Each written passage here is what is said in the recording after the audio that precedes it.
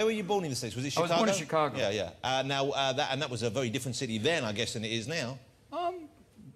Not much. It's the same, you know, it's like right there, you know, hey, way to go, Rabbo. It's right there. You're in Chicago. Yeah, you know, Obama came from here. It's going to be a great time. Chicago's the only city in America where the dead can vote.